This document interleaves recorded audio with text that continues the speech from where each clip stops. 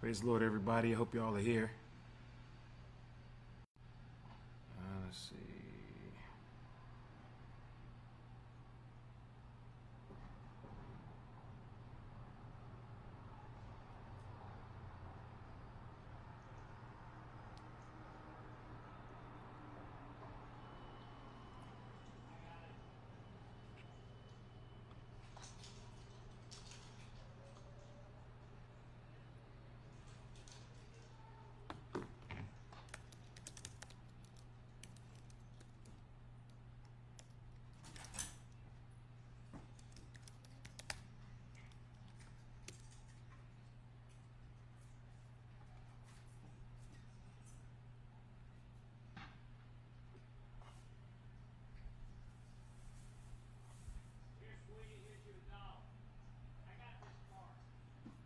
Good morning, good morning. Merry Christmas, everybody. Merry Christmas. I think we lost quite a few in the transition, but the file was split and broken, the broadcast broke, and I was trying to get it prepared, but it stopped right at the message. And so I'm here, still have the message, and we're going to go live with the message. But thank you for sharing with us this morning in our broadcast. Our Christmas broadcast. Merry Christmas, everybody. Pray you all had a blessed day on yesterday, celebrating Christ, our Savior, the Lord Jesus Christ, and having time spent with family, loved ones, and have an opportunity to share that joy with one another. This is a season of joy.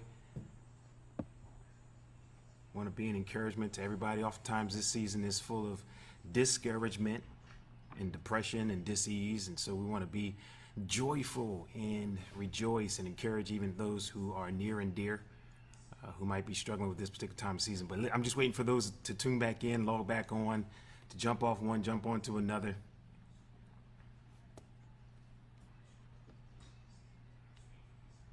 Merry Christmas. I'm not sure if y'all can still comment as we go. I see some comment. There we go. Okay, praise the Lord.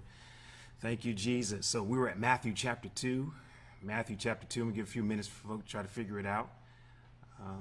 Those of you who have connection with other individuals, send the message out. We are on live on our Facebook page. Those who are looking for it on YouTube, it is not there. It stopped just as it did here in Facebook, but I'm not able to broadcast this live feed to YouTube. So we're just right here directly on Facebook.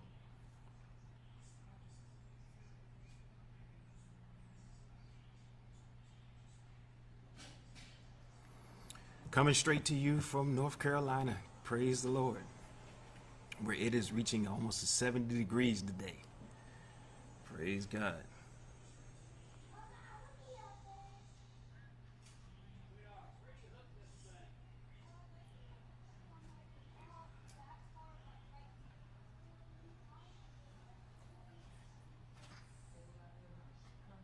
All right, just giving a few more minutes. Y'all have Matthew chapter 2. Matthew chapter 2. There we go. Matthew chapter 2. Good morning, everybody. Praise the Lord. Thank y'all for coming in again. Apologies. I get technical difficulties. Can't do nothing when the computer wants to do its own thing. And so we're grateful that we had a good start of the service. Our youth and teens led us in a phenomenal way in their uniqueness of starting us off on this special Christmas service. And so we thank God for them. All of the participants, we thank God for them. All right, Matthew chapter 2. Matthew chapter 2, I want to be reading from the New King James translation. New King James translation.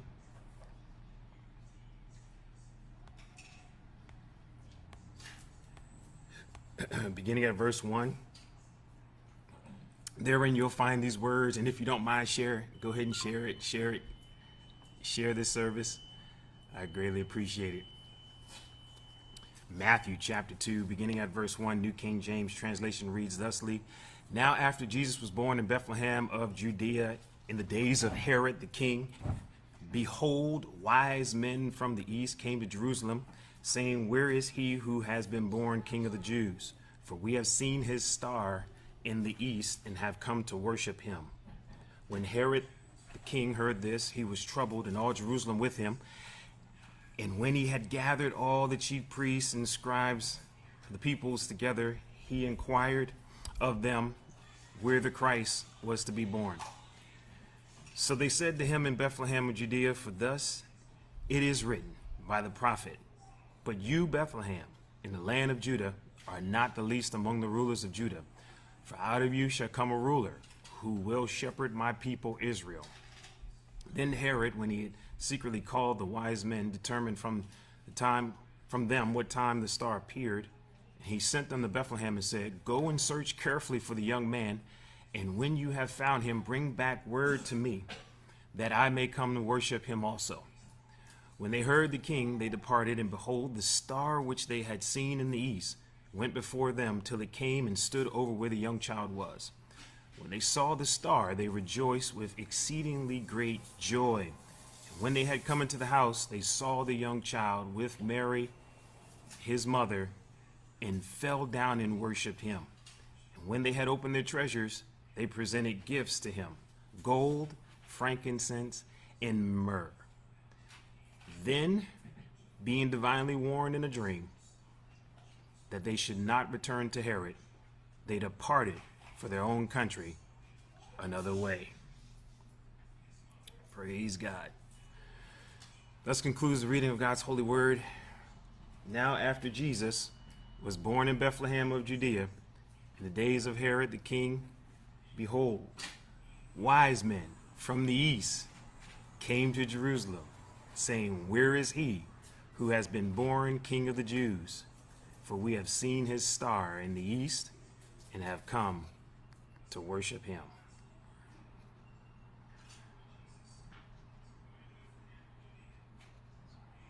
All right, for the moment that is mine, I want to preach, teach, have conversation with you all from this phrase as we celebrate the birth of the Lord Jesus Christ in this Christmas season. Happy birthday, Jesus. I want to preach, teach from that text I read in your hearing from this phrase, why they call them wise.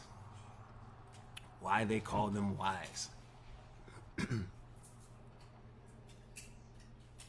Our Father and our God, we thank you yet again for this privileged opportunity to gather over the internet, over the airways. God, thank you so much, regardless of the technical issues we experience every now and again. We thank you, God, that this is not going to be a regularity, but most importantly, God, what overshines and overshadows and even reigns supreme is the simple fact that you're God, you're ultimately in charge, and you still give us a beautiful day. You still give us another opportunity to enjoy life. You give us grace and mercy, your unmerited favor. And for that, God, we say thank you. Thank you for Jesus. Thank you, Lord Jesus, for coming to do what you've accomplished through your salvific purpose. And now, God, I'm asking for the presence of your spirit that would not only rest, rule and abide on me, but that would touch each and every viewer who is sharing with us on today. And that, God, we will receive your word, that we hear directly from you, that you will be glorified and the devil would be horrified. We thank you. Save someone today. Heal someone today, and deliver someone today. All in the matchless, mighty, majestic name of the Lord and Savior Jesus Christ, I pray. And we all said, amen. Amen. Amen. Why they call them wise. Beloved, today's sermonic spotlight shines on a group of individuals that most of us have heard something about, but we know little about.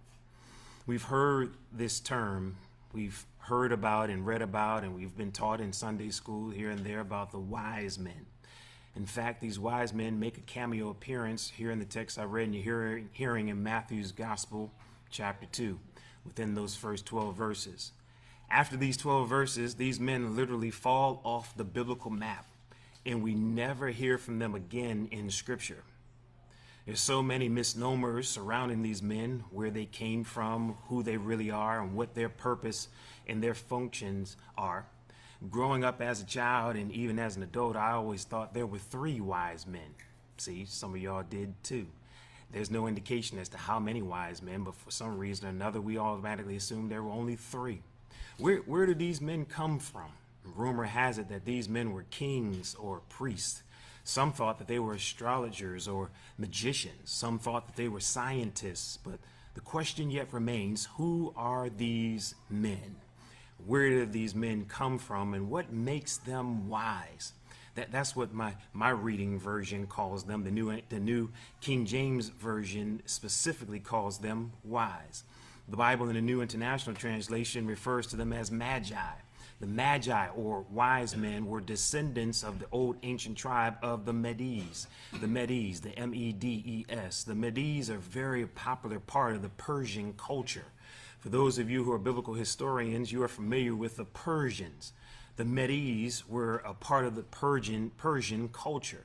They were a very important part of their culture. In fact, the Medes played the same role in the Persian culture as the Levites played in the Israelite culture. The Levites served in this priestly lineage or as part of the priests, and so as were the Medes for the Persians. These men were holy men. These men were scholars. Most times they served as advisors to kings and princes, and sometimes like Daniel and David, they served as interpreters of dreams, Daniel rather, and Joseph. Nevertheless, in a nutshell, these magi or wise men were individuals that were very knowledgeable. They were holy men of God. They had an insatiable desire to learn more about God, and in their pursuit to learn more about God, they studied the stars. It is their belief that these magi, that stars governed a person's destiny. They believe that depending on what star a person was born under, that star literally shaped that person's destiny. These magi were so in tune and in touch with the stars that they believed that the stars represented an unwavering, unaltered pattern in the universe. They believed that the same stars and the same patterns of the universe were the same patterns and stars at the very beginning of creation in time and even during their time. And so therefore, if there was ever a deviation or an alteration of the stars' patterns, they believed that God was up to something. They believed that if the stars that were shining brighter than any other stars, or if there was any other type of disturbance in the atmosphere as it was related to the stars, it was a clue or a signal to their minds that maybe God was up to something. It is this characteristic of the magi or the wise men that I believe caused their first trait to be considered wise men. They were wise men, or considered to be wise men, because they recognized God's star. Yeah, they recognized God's star. What made them wise men is that they had the ability to recognize God's star. Look at the text. The Bible says in verse 1 and 2, "Now after Jesus was born in Bethlehem of Judea in the days of Herod the king, behold, wise men from the east came to Jerusalem, saying, Where is he who was born King of the Jews? For we have seen his star." Did you see that? His star. They recognized God's star. It is interesting to me when you look at verse 2, because you can't just overlook that and just read right by it. The Bible says that these men in the east, in Persia, they looked up and they saw a star and they recognized that this was God's star. They traveled from the east to the west in Bethlehem, Judah. When they get to this particular place, they asked the question, "Where is he who has been born King of the Jews? For we have seen his star in the east and have come to worship him." Looking at the grammatical structure of the text, preachers, it suggests that the only individuals that saw the star were the wise men or the magi, which bothers me, y'all, because the same star that was seen in Persia should have been the same star that was seen in Palestine. For instance, if you saw a full moon downtown Richmond, Virginia, it should be the same moon you see from Old Town Alexandria. The same star shown in Washington, D.C. ought to be the same star shown from Baltimore, Maryland. The Bible says that these magi looked up and they saw the star. They focused on that star, which is significant because if they were the only ones that recognized the star, then to me it suggests that they were the only ones looking up. Now God did not design stars to be segregated, separated, or set apart specifically for these men alone. But these men were the only men that looked, or rather took enough time out to look up and to recognize that star. Can I just say this to somebody really quickly who's trying to keep up with all these different services that are happening from here to there? If you really want to be blessed, you've got to take time out to look up. These men had their eyes on an upward plane. To me, it speaks to the fact that they recognize where their help comes from. I think David declared it like this: I will lift up my eyes to the hills, from where my help come from. Where's my help come from? My help comes from the Lord. Look at these men. They were wise because they recognized God's star. They recognized God's star because they focused on God's star. They focused on the stars because they refused to let anything cause them to drop their heads. God help me. They refused to let anything to cause their heads to drop down. They refused to let anything to cause them to take their focus off of a upward plane. Can I pause right here to encourage somebody who's hanging out here today? Regardless of what you might have been dealing with during this Christmas season, do not let anything or anybody cause you to drop your head. Lift up your head. You ought to post that to somebody. Keep your head up. Yeah, I believe the holding up of your head, if you don't have that and your head is down all the time, you'll find yourself in a downward disposition. If you start to look down, you begin to walk down. If you begin to walk down, you start to act down. If you start to act down, you start to think down. And when you start to think down, you begin to lie down. Help me, Jesus. So the challenge for all of us this season, this holiday season, is to let nothing cause us to hang our heads down. Why? Because we've all got something to look up for. Thank you, Jesus. I got a reason to lift up my head. They recognized God's star because they focused on God's star. Not only were they focused on God's star, but the Bible suggests in verse 2 that they were also familiar. Somebody typed familiar. They were focused and they were familiar. Verse 2 says that they said, "Where is he who has been born King of the Jews?" Watch this. For we have seen not our star, not Herod's star, but we have seen not Caesar's star, but we've seen his star. Note that the text suggests that the star that was shining brighter than any of the other stars had to be the star of Jesus Christ. They recognized that as powerful as Caesar was, he didn't have a star. As they recognized that as important as Herod was, he didn't have a star.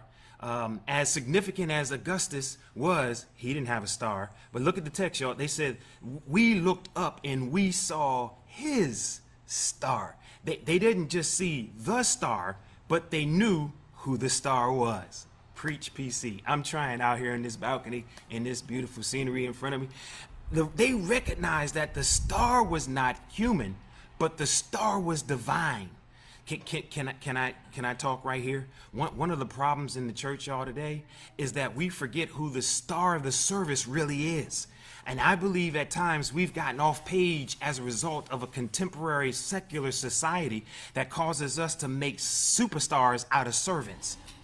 But these wise men were wise because they recognized who the star of the show really was. Now, I've watched enough TV and enough movies to recognize that the stars always get their names up in lights. The stars always get their names on the marquees. The stars' names are always larger than everybody else's name. That's why nobody else can be my star except Jesus, because nobody else can get more praise out of me than Jesus. Nobody else can get more joy out of my lips than Jesus, because what? He's my star. The pastor is not the star. The associates are not the stars. The diaconate are not the stars. The singers are not the stars. The lead worshiper is not the star. Jesus Christ, superstar, he's the only one who's the star. And when I come to worship, I come to see the star. I didn't come to see all the other characters. I didn't log in to see the supporting cast. When I woke up this morning, I woke up with my mind stayed on him. Therefore, I come to see Jesus. I come to see the star. They were familiar with the star. Look at what they said. They said we have seen his star. They were familiar because they knew it was his star. I hate to say this, but it's true. I'm afraid that we're raising up a generation of people that's not familiar with the star. I'm afraid that the next generation that we're raising up is a bunch of social churchgoers who are not familiar with the star. Our foreparents couldn't talk Hebrew or Greek. They couldn't exegete a text, but guess what? They knew who the star was. They didn't know anything about hermeneutics hermeneutics or homiletics, but they didn't know anything about systematic theology. But one thing they did know, God help me, they knew who the star was. They said, I woke up this morning with my mind stayed on Jesus. I've been walking and talking with my mind stayed on Jesus, because they knew who the star was. You ought to post this. Do you know who the star is? Who's the star of your life? Who gets the headlines in your life? Who do you talk about the most? Who do you think about the most? Who do you wake up, or rather, who woke you up this morning? Who do you know that started you on your way? My sisters and my brothers, it was the star. And because it was the star, you've got to be familiar with the star. We come to Cyber Sanctuary, or we come to church and we get disappointed when our favorite personality doesn't show up. Help me, Jesus. We get all upset when the person that we want to preach doesn't preach. We get all upset when the person we want to sing the solos or sing the songs or play doesn't play our songs or sing our songs. When that person doesn't lead the choir, the devil is a liar. The pastor isn't the star. The choir isn't the star. The associates aren't the stars. My God, help me. The musicians aren't the stars. But as long as somebody is up in here representing who the star of the service really is, men, women, boys, girls, even a mule can preach. I don't care, as long as they're talking about the star. They were focused on the star. They were familiar with the star. And they said, we have seen his star. I'm familiar with that star. I'm focused on that star. But you know what the text also says they were? They weren't only focused and familiar, but look at what else they did. They followed that star.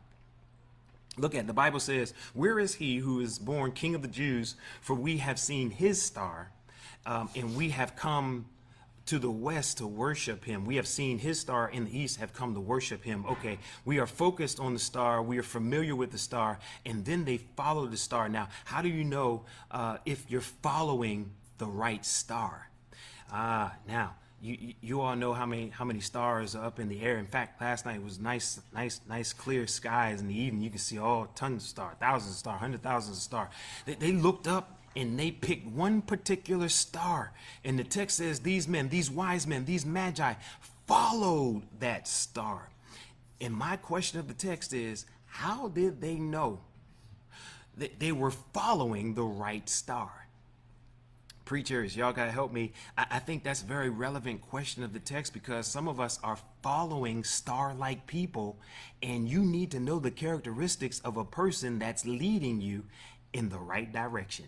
Oh, help me. The text suggests in verse 9 and 10 that these men followed they followed the right star because the star led them to the house where Jesus was. Oh my gosh. You know if you have the right star, if the star is leading you closer to Jesus Christ. If you have somebody in your life and that person, place, or thing is not leading you closer to Christ, sister girl, brother man, you are following the wrong star. Sister, I don't care how bright he may be. Brother, I don't care how much she shines. Twinkle, twinkle, little star, the devil is a liar. If you are not leading me closer to Christ, I might be following the wrong star. You ought to post that. Check your star. So some of y'all are star-struck, and because we're star-struck, we're following the wrong things. We are following the wrong person. But I want to follow the star that brings me closer to holiness. I want to follow the star that brings me closer to Christ. I can hear somebody saying, I've been away too long. I've drifted off all by myself. I don't need anybody to help me be bad all by myself. I don't need anybody to try to help me make myself fall. I can fall all by myself. What I do need is somebody who can bring me closer to Jesus Christ. They recognized God's star. These men were wise men because they had the ability to recognize God and God's creation. Therefore, they recognized God's star. But wait a minute, there's more, y'all. I hope y'all got time. Thank you. The Bible says when they finally made it to Bethlehem, Judah, the verse 9, when they heard the king, they departed. And behold, the star which had been seen in the east went before them till it came and stood.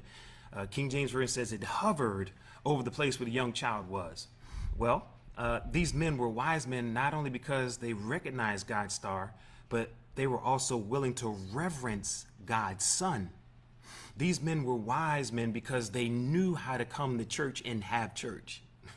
In verse 9, it says, when they left the king, they saw the star hovering. It stood over the house where baby Jesus was. The star came and stood, hovered over where the baby was. The Bible suggests that at this particular time, the wise men, the magi, are not in the house.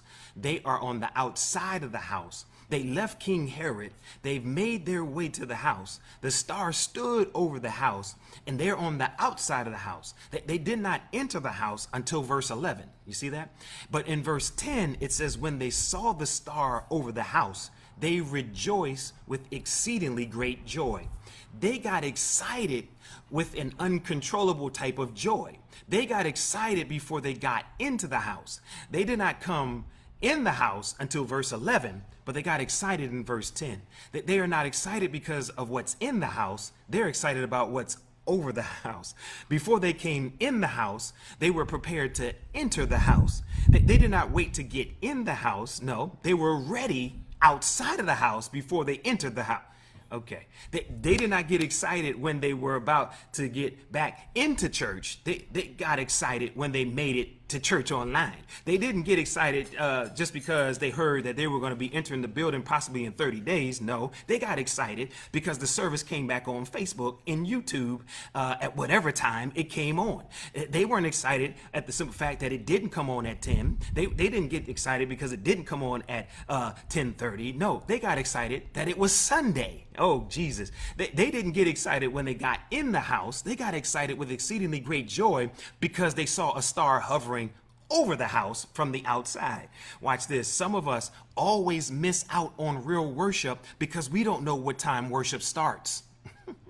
See, most of us think worship starts at 10 a.m. No, boo-boo, I'm sorry. The worship service starts when your alarm goes off. The worship service starts when we get your devices together to find out how we're going to log on to get church. Or when you pull up to church, when you pull up in the parking lot. Something on the inside of you ought to be excited even before you roll over in bed, before you cut on your smart TV, before you find your favorite chair to sit in, before the singers start singing, before the preachers start preaching. You ought to be excited, not just based on what's in the house, but what's over the house. Why? Because the same joy that's over the house is the same joy that's over your house. God, they were prepared to worship. Here's my question for you today. Are you prepared? When they get to the house, the star was just hovering. It stood there. That's why I believe, y'all, David said, when they said unto me, let us go to the house. He was excited before he got to the house. My Monday was rough. My Tuesday was a mess. Wednesday, Thursday, and Friday, Saturday was all jacked up. But oh, come Sunday, I've got joy because I'm going to Shiloh Cyber Sanctuary where the star is hovering. Bible says in verse 11, they came to the house. They see a newborn with his mother Mary, and they fell down in worship. Not only were they prepared for service, watch this, but when they came in the house, they prostrated themselves. They laid and fell down on their face and worshiped him. Jesus, y'all, is an arm baby.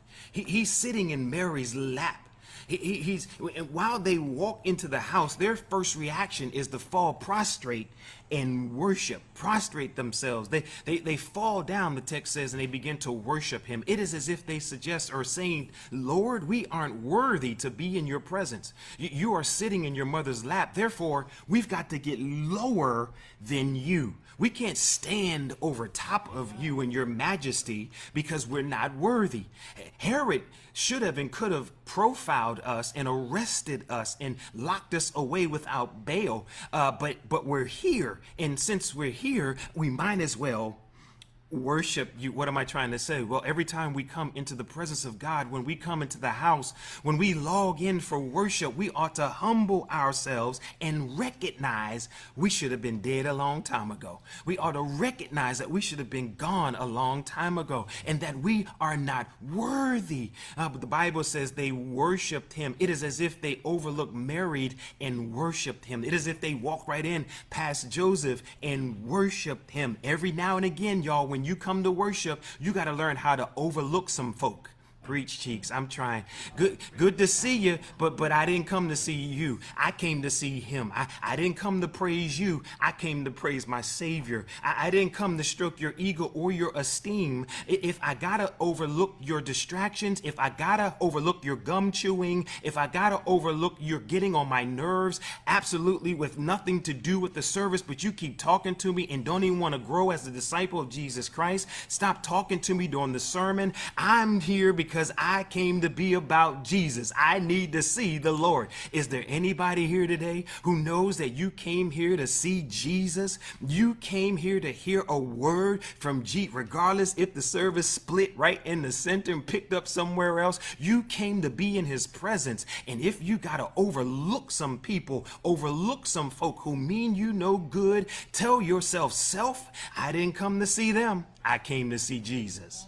But wait. When they finished worshiping him, verse 11 says they opened up their treasures and they presented him with gifts. They gave him gold, frankincense, and myrrh. Okay, they get to church. They come in the house. After worshiping him, they open up their treasures and they present their gifts to him. Isn't it interesting that when they came in the house of the Lord or came in the Lord's presence, that they did not come to get, they came to give.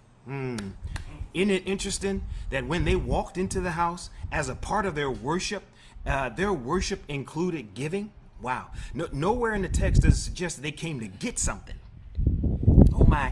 Which means, y'all, real worship means when you come before him prepared to give. Preach, Cheeks.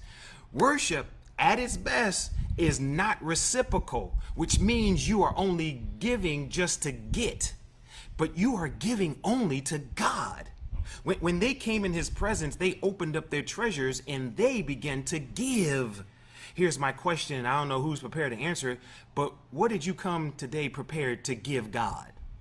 Most of us came to get something. I came to get my praise on. I came to get a word. I came to get a wife. I came to get a husband. The devil is a liar. Did anybody come just to give him what he deserves? Did anybody come just to say, Lord, I want to give you glory for bringing me from the first month to the last month and the last Sunday of the year of a pandemic? God, help me. That if you never give me anything else, if you never bless me again, if you never raise me up again, if you never protect me again, if you never provide for me again, I didn't come to get today. I just want to come and say thank you. I just want to come and glorify you. I just want to come and praise your holy name because you've been just that good to me. As I close, y'all, I also thought it was particularly interesting to look at what they gave. Can we talk about it real quick? The text says in verse 11 that they gave gold, they gave frankincense, they gave myrrh. I thought it was interesting what they gave this baby. Here is this baby and these wise men traveling from Persia to Palestine, and they bring gold, frankincense, and myrrh. From Persia to Palestine, it's a baby. What does a baby need with frankincense and gold? What does a baby need with myrrh? It seems like these wise men are bringing unwise gifts. Why would these wise men bring unintelligent, ignorant gifts?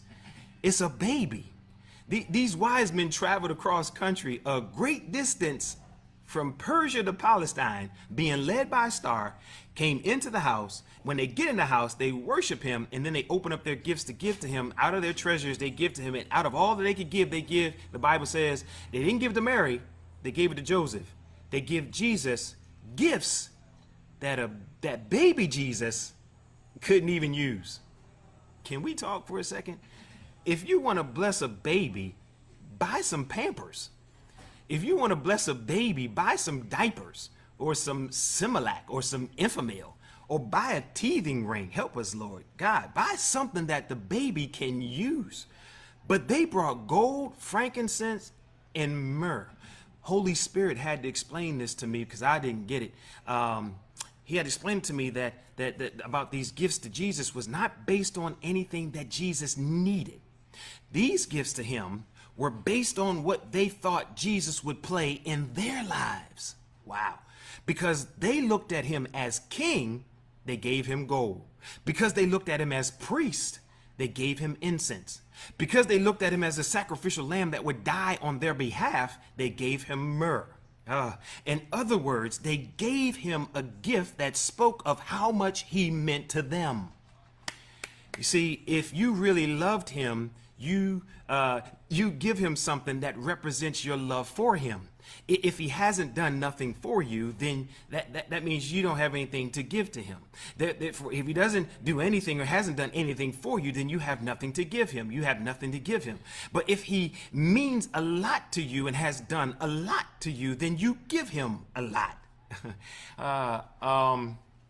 It used to bother me, y'all. When we first came to church, it used to bother me, y'all. When we first came, we sit in church, and there were folk would come in and join in the worship, and they would just sit as if they were waiting for something special to happen. Like if the ceiling would open up and angels would be ascending and descending and come and singing as our choir. But it used to bother me when folk would just sit there and never participate in worship and praise. It used to bother me when folk would sit and look at me like they were sucking on a lemon, or like I was supposed to do some type of magic trick to get them up off their seats. But God delivered me from that. Thank you, Jesus. God delivered me. Now, y'all, I don't care less how you come. I'm just glad you showed up. I'm just glad folks showed up. Praise the Lord. God delivered me, y'all, because now I understand that our worship is predicated on how we worship of him. Well, if he doesn't mean much to us, then we don't come prepared to give much. If he hasn't done much for us, we don't turn around and celebrate him much. But for those of us that know that God has sure enough hooked us up, for those of us who know that God looked beyond our faults and blessed us anyway, for those of us who know that God sure enough has given us favor, when we come to worship, we come to give God our best. And if I got to wake the house up that sleeps in on Sundays, if I got to shout the tracks, your little lace front that you just got did during the week, if you got to shout your wig off your head, if you got to run around your house and act like a fool and scare your neighbors, then you ought to come and give God the praise he deserves. God, call me what you want to call me. Yes, I've earned my degrees, but I will get indignant in my praise because you don't. Bless the Lord our God. Is there anybody watching today that made up in your mind that he's been too good to you for you to just sit there like a bump on a log? He's been too good to you for you not to stand up right there in your kitchen or your living room. He's been too good to you for you not to wave your hand and give God some praise. You've got to bless the Lord. I'm sorry. I did say I was done, but wait 1 minute. It's not over yet. In verse 11, it says, when they came into the house, they saw the young baby with his mother Mary sitting in the lap. They fell down and worshiped him. They gave him gifts that spoke of who he was. Gold, as he's royal. Incense, because he's the priest. Myrrh, because he would be the sacrificial lamb, and that was the embalming fluid utilized to preserve the bodies. And so here in verse 10 says, then they were verse 12 says, they were divinely warned in a dream that they should not return to Herod. They departed to their own country another way. Please note, as the text suggests, these men were wise men because number one, they recognized God's star. Number two, they reverenced God's son. And number three, they received God's signal. In verse 12, they were warned. God gave them a revelation. God spoke to them. I praise God that God will give us a word, not Mary, not through Joseph. It came straight from God. Look at the word God gave. Don't go back to Herod. Now, y'all remember in verse 7 that Herod instructed them that said, when you go, come back at once. When you find them, you come back and tell me so I can go worship. But God said, don't you go back. Why? Because his worship ain't real. Everybody who says that they want to worship, their worship ain't real. Just because you look like a worshiper, just because you dress like a worshiper, just because you sit like a worshiper, or just because you do antics or make things and gestures like a worshiper doesn't mean you're a worshiper. Because worship means more than just clapping your hands. Worship means more than just shouting hallelujah. Worship is born out of an intimate relationship with God. Don't go back to Herod because his worship ain't real. But when you go another way. When you leave today, take another route. In other words, when you go back, don't go back the same. Can I close right here? You've traveled all this way from Persia to Palestine.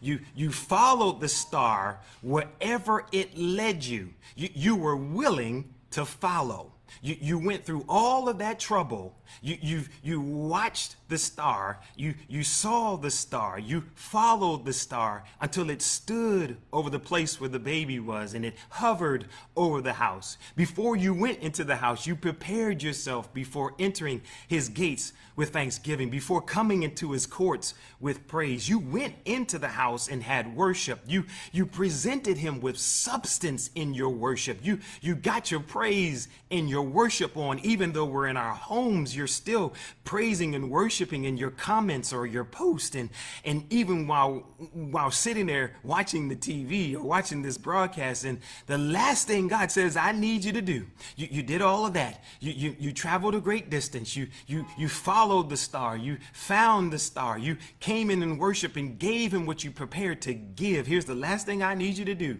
Don't go back home the same way you came. You mean to tell me that after everything you went through to get to this service this Sunday morning, that you would let the devil to cause you to leave here the same?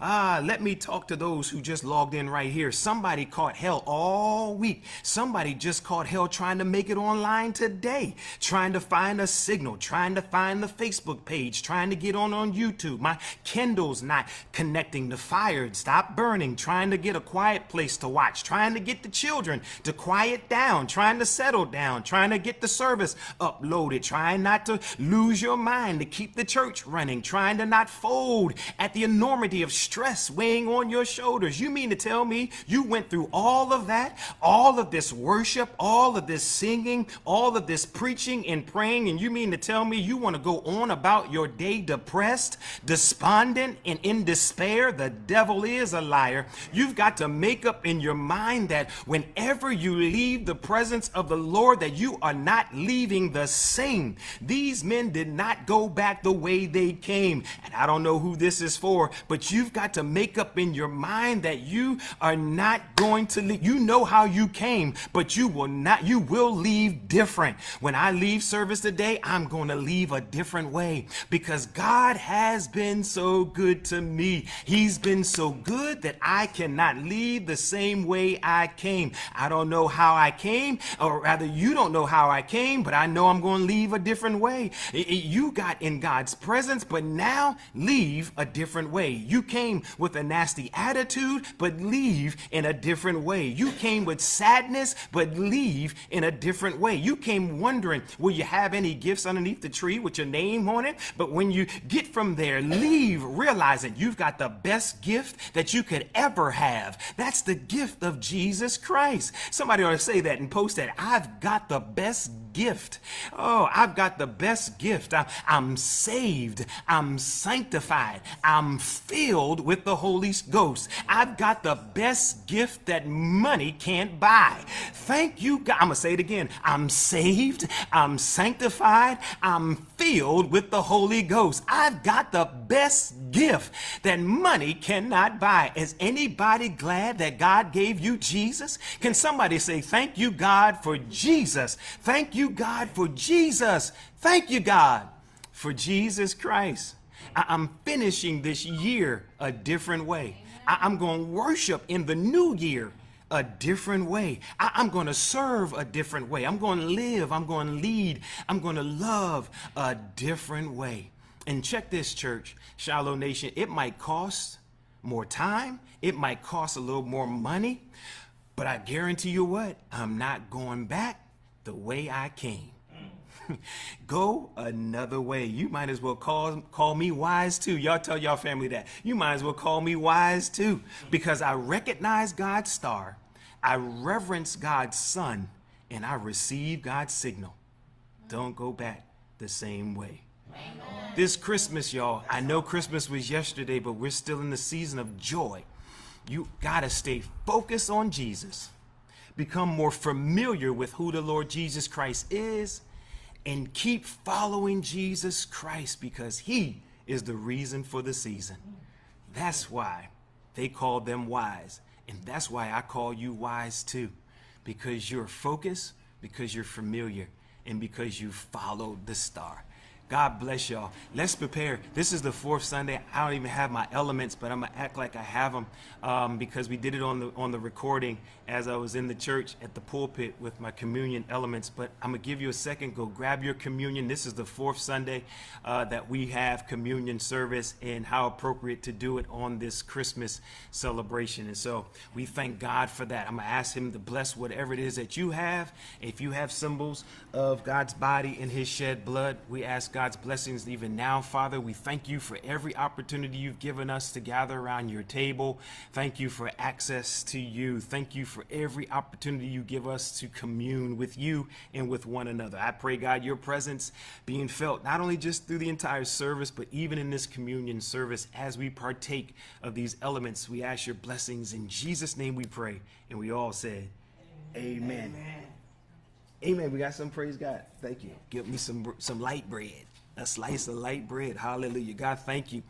As we prepare for that, I pray y'all had a great day on yesterday celebrating the Lord our God. I pray you get together at some point with your families and have prayer and just acknowledge God and thank him for what he has done. Even take time to talk about to the little ones what the tree is really represents. Many of us don't even know why we have trees in our homes and decorate trees. It's a symbol of the Lord Jesus Christ. His life lived and died, risen from the grave, and we adorn that tree as a symbol of Christ. And the star represents him and his light shone on us, a light that cannot be hidden, a light that shines so bright and shines within each and every one of us. And the gifts under the tree, the gifts, Lord, that as symbolizes God giving us the greatest gift we could ever receive, the Lord Jesus Christ. We don't go to the tree to get, we go to the tree to give, right? We got to bless somebody in this Christmas season. That's what it's about. It's about blessing somebody, not about making your list and checking it twice, but making sure everybody gets everything on your list, but blessing somebody else and getting something on their list as well. Praise God. All right. Oh, awesome. We will have our elements are en route by the missus. Amen. Praise the Lord. Thank you. No, thank you. Appreciate it. We participate. We will participate. Hallelujah. All right. Thanks. On the night the Lord was betrayed, tell you the light bread. On the night the Lord was betrayed, he broke bread. He gave thanks. He said, "This is my body broken from you. Let's eat and do this in remembrance of them."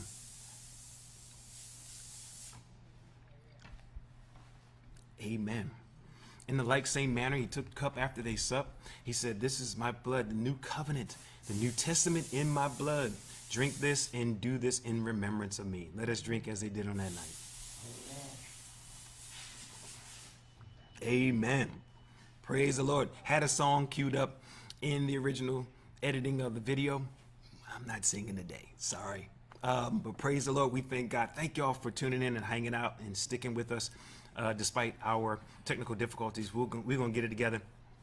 What we're really praying for is to get back into the building. So we rebuke Omicron, we rebuke the Delta variants, and we rebuke coronavirus, any type of sickness, illness, or disease that keeps us from gathering together, particularly with our loved ones and then with our extended family by way of our church.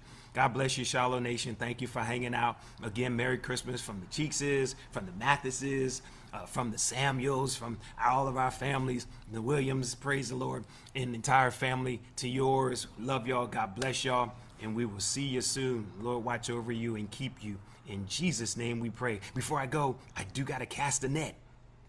I almost forgot. I'm looking at a beautiful pond right here in front of me. Got to cast the net. There's somebody who's watching and viewing today that you do not have a relationship with the Lord Jesus Christ. Here is your opportunity. You do not have to be in the building to be saved. You do not have to get to the pastor to be introduced to Jesus Christ. You have somebody sitting right with you right now who can lead you to Jesus. And all they have to do is ask you a simple question and have you to repeat after them so that you can profess Jesus as Lord and say it out your mouth. I believe Jesus is Lord. That's the first thing.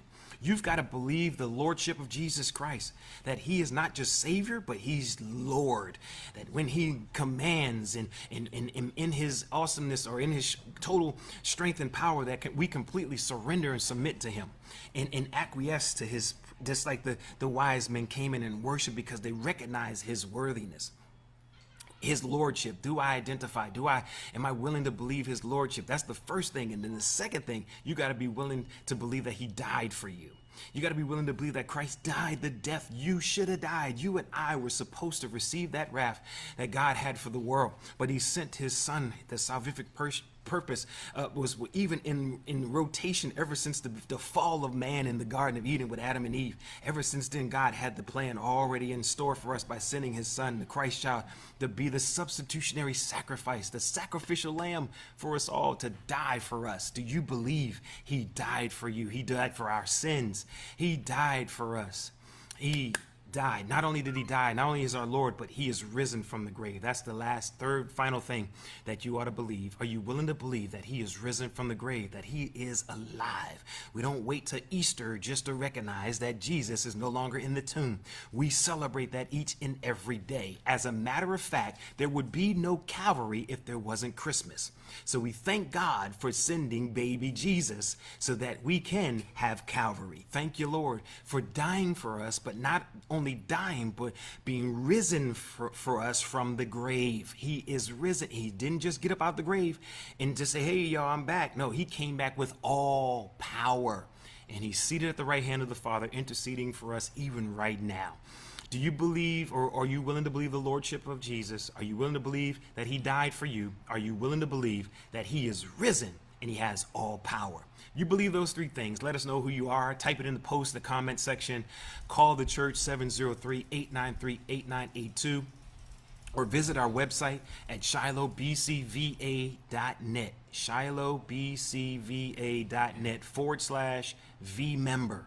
And fill out the form. Let us know who you are. I want to receive Jesus as a part of my sins. I want to rededicate my life. I felt the Lord speaking to me today and help me to learn how I'm wise too. And I just want to reconnect with a church so that I can have a church family, a place where I can grow and have a covering even in my life, and have individuals that I can walk this journey with together and be disciple and then learn how to disciple others. If that's you, just let us know who you are so we can love on you today. Again, Shiloh Nation, God bless you. Thank you all for hanging out, and thank you for just being patient with all of what we're trying to do and keeping our service going on Sunday mornings. To all of our guests and our visitors, I pray you come again. Don't talk bad about us. We're in an interesting season, and everybody is on the same playing field.